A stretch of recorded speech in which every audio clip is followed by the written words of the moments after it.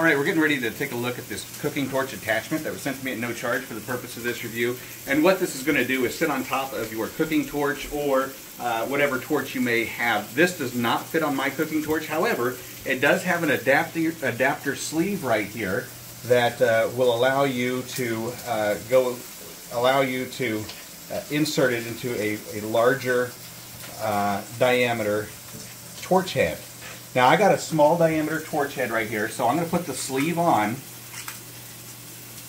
and then I'm going to slip it over the torch head, and I'm going to use this wing nut right here to attach. So once you get that attachment on there, you can see it's not going to go anywhere.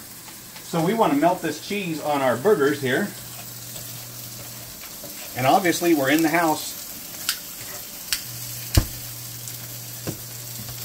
Now what you want to do first is you want to burn everything that might be, or you want to burn anything off that may be on the attachment. Now this is brand new, so of course it's going to smoke a little bit, and they even tell you in the instructions to burn that stuff off before you start cooking your food, because you don't want all that stuff and that sediment in your food. So we're going to wait for this to get red hot. Look at that.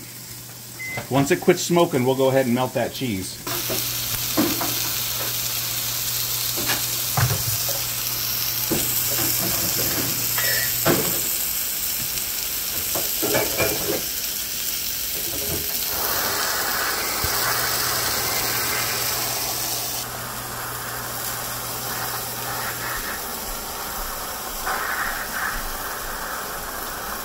Okay, so my first impression of this is I was kind of hoping that this metal screen here would be a bigger diffuser of the heat, and that I would just be able to hover over the cheeseburger and it melt the cheese.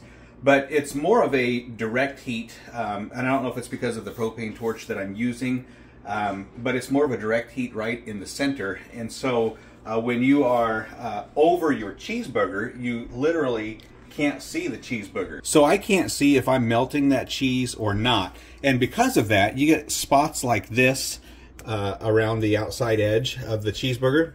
And so you gotta apply the heat, and then you gotta remove it. Apply the heat and remove it. Melting cheeseburgers, finishing meats, putting a crisp on fish, like you see in some of the other videos. I'm just not having that kind of luck with it. I think it would be good to put a little bit of a black char on marshmallows, or a black char on a dessert, or something like that. But for but for finishing meats, melting cheeses, reheating pizza, stuff like that, the way that this hovers over the top of your food really blocks your line of sight, so you can't tell when you're cooking. And so getting an even cook on that, I think, is going to be really challenging. But I think it's going to work for a lot of people, but unfortunately this one is really not working well for me. I think it's a neat attachment, but I would probably just prefer to use a cooking torch rather than a cooking torch attachment.